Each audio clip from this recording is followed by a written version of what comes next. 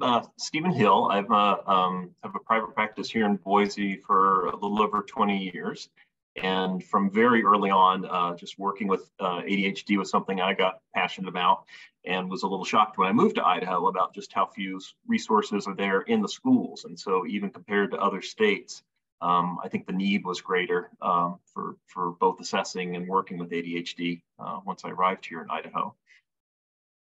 Next slide. So one of the things I was asked to cover is just what should go into a good quality evaluation. And there really is no replacing doing very careful interviewing.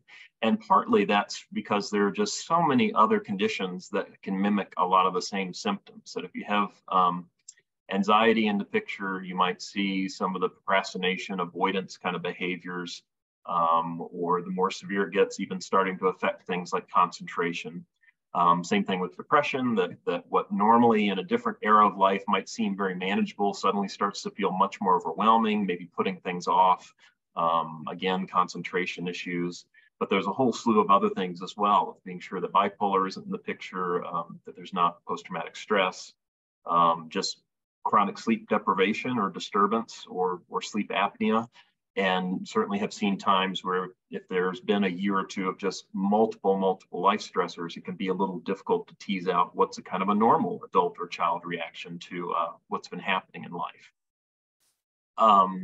And then certainly want to match that careful interviewing with some validated scales. I'm particularly fond of the Brown scales for attention deficit disorders, partly from how the questions are phrased, that pool of questions that was then scientifically validated to differentiate between different diagnoses started from roundtable discussion. So it really is using the language that everyday people, child, teen, adult, would be speaking about when they're describing a symptom. And I've had much better luck with people kind of accurately recognizing that that's either an experience I do have or that I don't. Then taking some psychological history and seeing what things might run in the family can also give some clues. Next slide. And this is sort of a mini soapbox moment. I just have never been real fond of the repetitive performance kind of task. And this was research from many years ago that sort of showed why, that I just have questions about how accurate it is, that just a couple of highlights that there wasn't significant correlations in this one study between the Conners continuous performance, the overall index, or the omission score of missing something that they should have keyed in to be matching up with what real live world observations were by parents or teachers. And then the commission score was actually correlated very mildly in the wrong direction versus what those behavioral observations were. So certainly open to hearing from others if there's more recent research that makes that pretty robust, but I personally just have not been fond of including computerized tests to go along with other things. Next slide. And just to give a quick overview of the kind of efficacy we have from the largest federal study, the MTA group. One of the things that jumps out is that it's one of the few areas where good cognitive behavioral counseling may not be as effective as medication alone, whereas with other mental health conditions, they often are sort of on par with each other. But the other caveat is that once you have some successful behavioral interventions that are learned, they tend to be a lot more permanent or stable. That you can see in the study that the 14 months was the initial treatment period. And then at the 24-month follow-up a year later, those benefits continued for the cognitive behavioral kind of things. And the caveat is that it is kind of a messy study in that after the active treatment of the first 14 months, those that were taking medication in the medication group or that were having combined treatment of very intense behavioral plus medication, they were set free to do whatever they wanted to with their medication. So some of those individuals or families probably continued taking it more or less daily. Some may have cut back to where it's only as needed, or sometimes others may have dropped the medication totally. And so the data in those follow-up months for the combined and intensive medication get a little muddled, but there is some evidence that the long-term kind of real life effects from medication are a little bit more in question than we would like, whereas the behavioral, at least the effect you get, looks like it sticks with you. Next slide.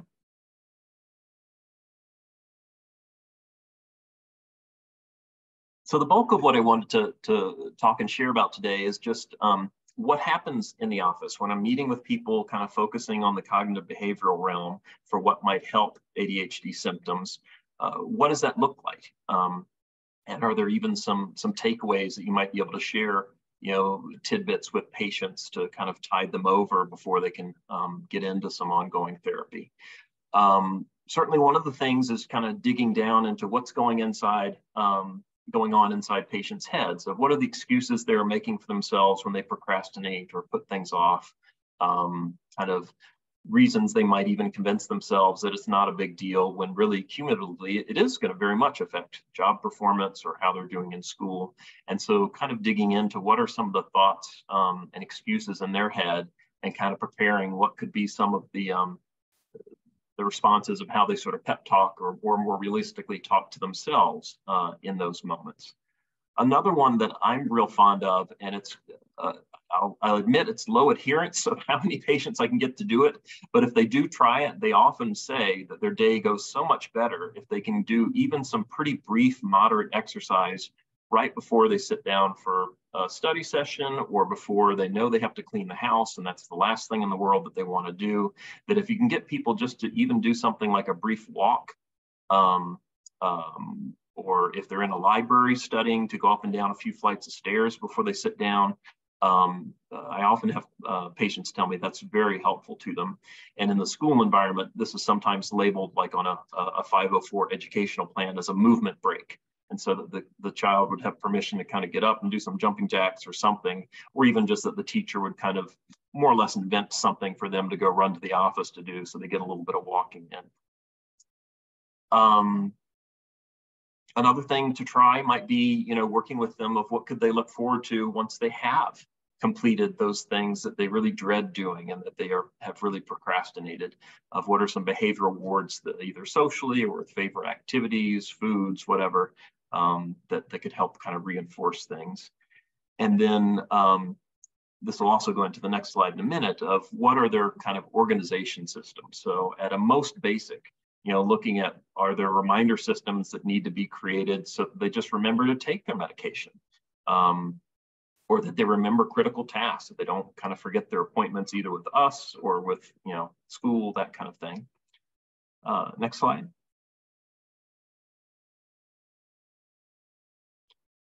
Other aspects to those kind of organizational skills might be, having them actually bring what kind of a list or their calendar are they using, or could they start using. And there often can be lessons there that a list is only so good as how much you remember to check it. So really having to build in some habits or some accountability with someone else in the family. Did they remember to look at that list and get organized? And sometimes in a busy profession, part of what's missing is that there's no time saved or carved out of the day to do that planning time, to look at the list, to say, what have I forgotten today before the day is over?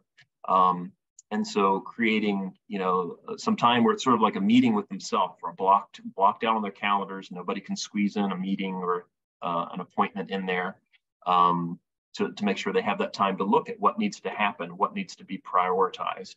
And ideally to catch it at lunch or like mid-afternoon. Is there a last minute chance that if I miss something, what's a priority that I may not have spent the time on that really needs it today?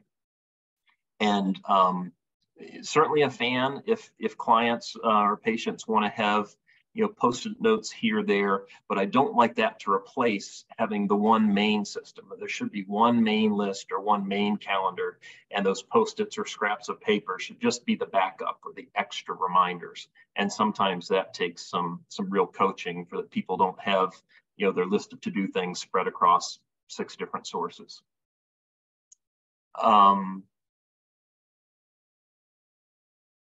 And then, a common issue too is, during the workday especially, is kind of that a lot of times patients need some training that the most recent thing to come in doesn't mean that's the most important thing or the thing that they should instantly shift their attention to.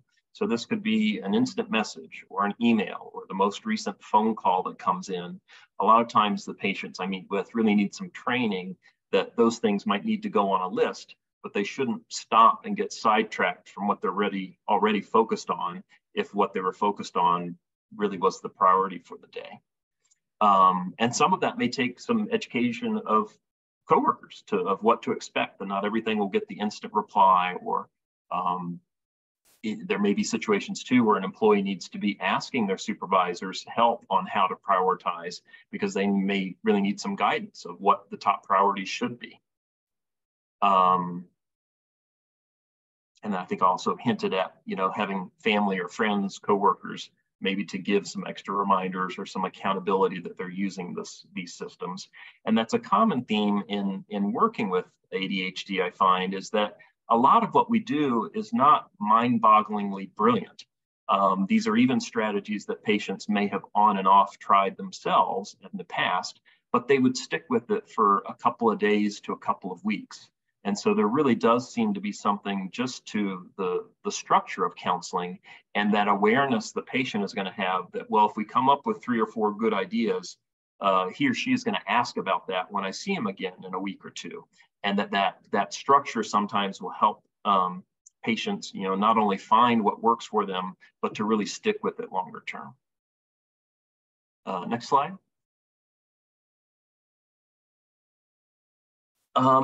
Another aspect, partly to deal with the forgetfulness issue, is what sometimes is called social rhythm therapy, of really trying to look how to build daily and weekly routines so that, whether you're talking exercise, a reasonable bedtime, having some social connection so there's not sort of burnout or depression building into the picture, that all of those kind of wellness areas get some regular attention.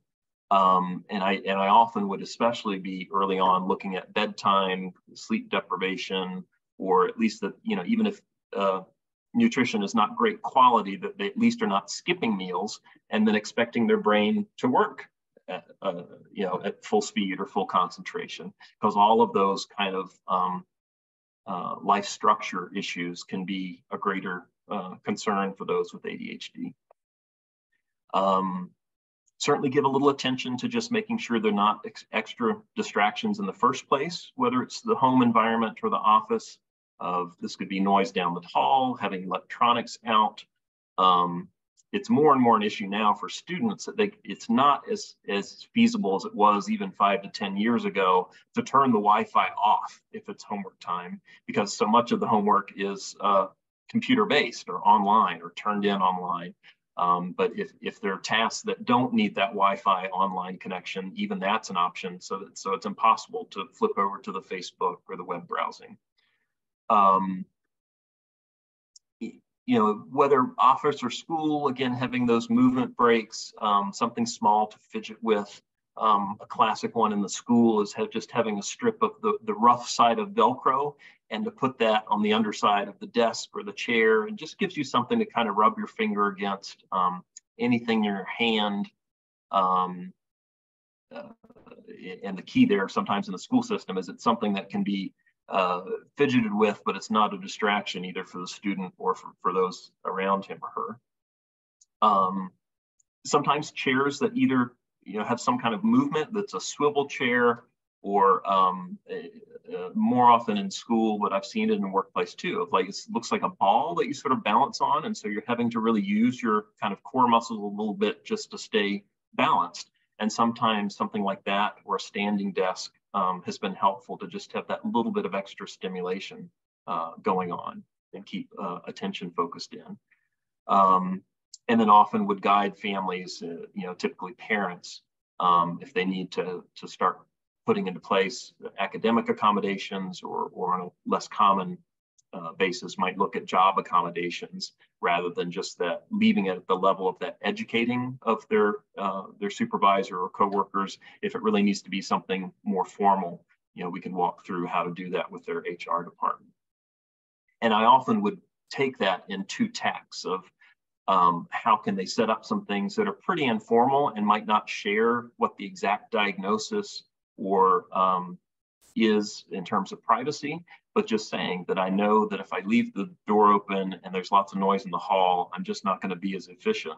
You know, even if that's the norm in the office, could I have permission to close that door a couple of hours a day when I really need to focus in on something, or to put a post-it on my door, please don't disturb unless it's, you know, with questions, unless it's, you know, really urgent or an emergency, and kind of working. A lot of times those informal solutions can be just as helpful if there's concerns about, you know, being treated in a prejudiced way if they disclose what the diagnosis is. Next slide. So these are just kind of getting into some of the citations. People can kind of look at those on their own, I think. So why don't we pause there and see what questions people have.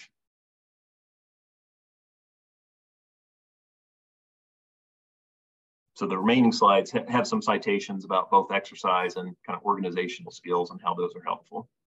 I had a question. I've talked to some people who use body doubles. They'll talk to somebody and say, hey, I've got this thing I don't want to do. Would you sit next to me and be there while I do it? Is that helpful, or is it somehow causing them not to be learning to motivate themselves? No, I think that can be very helpful. I more often think of that for school-age children. It could be, you know, having a study partner that's in the same class, but I also find it pretty helpful if there's just that human being around. It seems to make them more self-aware of getting off task or procrastinating, because now my partner may notice that.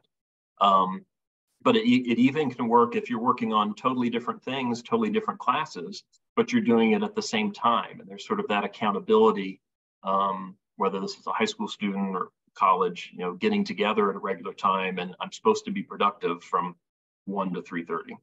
You think that practice might then carry over to times when they're by themselves? That's what I wondered. I've heard about you know, using a mirror for the same kind of effect, but I think that just the better habits you form, that certainly you hope for that to continue. But a lot of times that social accountability adds a different layer compared to just the DIY saying I'm supposed to set aside these hours to study on this class.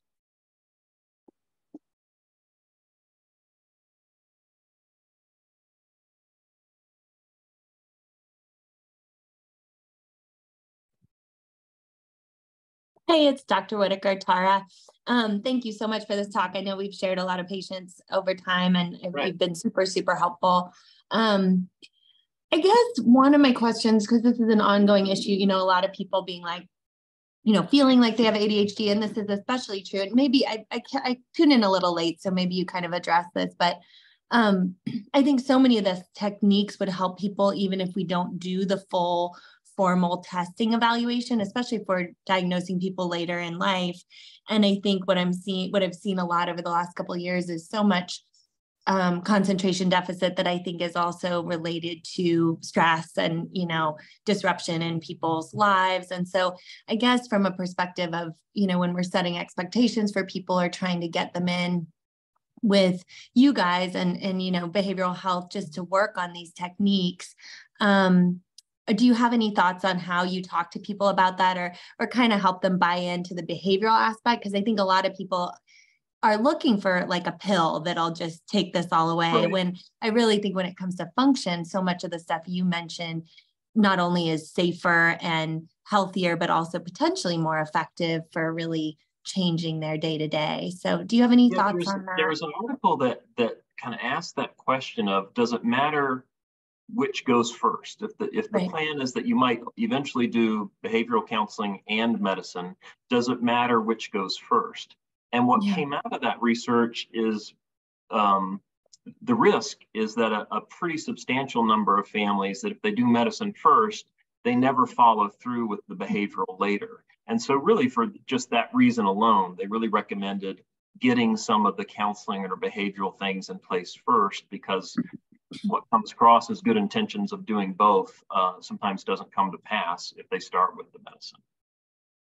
Absolutely. That makes sense. I guess the other issue too is if less medicine is in general better, if it's effective already, that sometimes has been shown that if you get these behavioral skills in place, sometimes they may at least not need as high a dose once they have those skills. Awesome.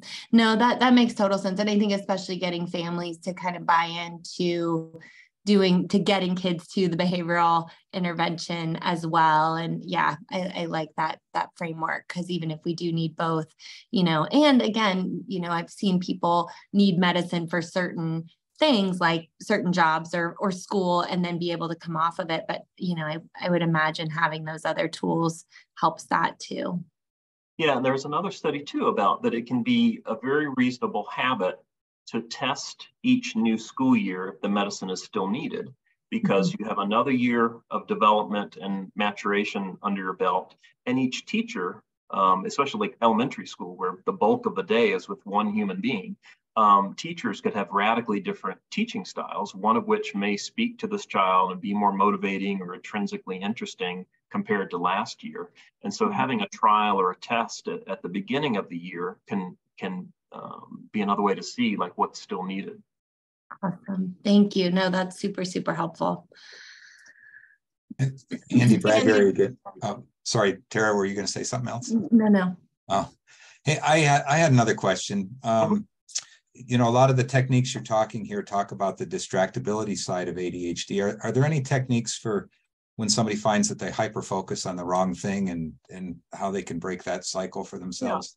Yeah, sometimes would just talk about not having those kind of time sponge tempting activities either in the morning, that then it's going to make them run late, or to have that be later in the evening where they have a hard time stopping and then they're getting to bed late.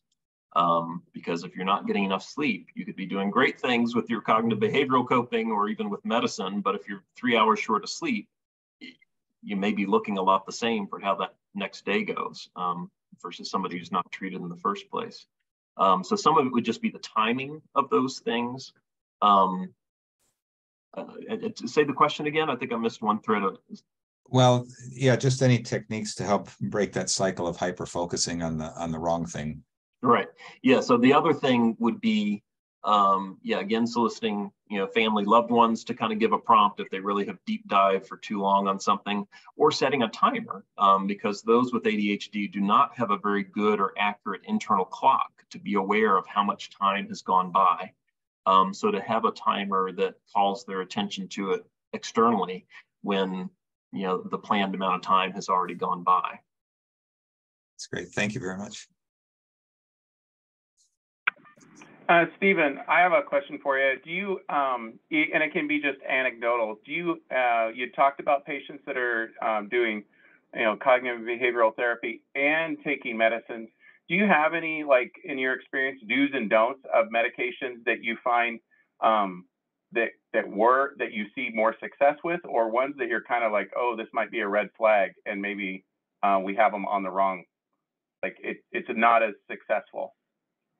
Well, this will bleed partly into next week, and I'm not a prescriber either, but I do try to stay abreast of that research and kind of have options that I can give clients to then talk with their prescriber about. I think by and large, it really is a pretty idiosyncratic reaction. If one stimulant versus another tends to be more effective or can be effective without the side effects that the other one was. That chemically, I believe they're very similar to each other, but sometimes people will have terrible headaches or kind of that withdrawal grouchiness on one stimulant and not another. The other thing that's a combination of, several patients having talked about it, but also some consulting with two psychiatrists, that they often found that if somebody has pretty high anxiety and the stimulant is aggravating that, I've had several patients and some kind of psychiatrists suggest Focalin that's still a stimulant, but the experience is that it's milder. So I've had patients tell me that they maybe get 60 to 70% of the help from Focalin versus a different stimulant, but that it sometimes was a wonderful match if it can give them that much help and didn't make their anxiety go through the roof. But yeah, a lot of, if you're talking within the stimulant family, it seems a little bit, luck of the draw and just fine tuning the dose. And I'm a fan too of starting really low and working their way up, even if that's pretty quickly over a couple of weeks. Maybe they get permission to have a baby dose and then a little bit more of a target dose before they come visit you again. But that kind of lets the body get used to it, and a lesser rate of the side effects. And of your patients, what do you see of the non-stimulants that are out there? Do you see them using Intuniv or clonidine or? Very rarely. You know, I'm glad we have them, because I've had clients that, you know, a decade ago abused cocaine or meth, and so the stimulants wouldn't be smart or safe. So I'm glad that we have Provigil. I'm glad we have Strattera, Intuniv, but I just don't see it prescribed enough to have a lot of anecdotal feedback about how helpful those were. And I sometimes have patients that sort of straddle the line. Is this ADHD or starting to get towards, you know, subclinical or really mild autistic spectrum? And then some of those antihypertensive might, you know, come to mind. But I just haven't had tons of patients try that to kind of have a fair comparison. It's Andrew here. Hey, Stephen, how you doing? Good to see you again. Couple things.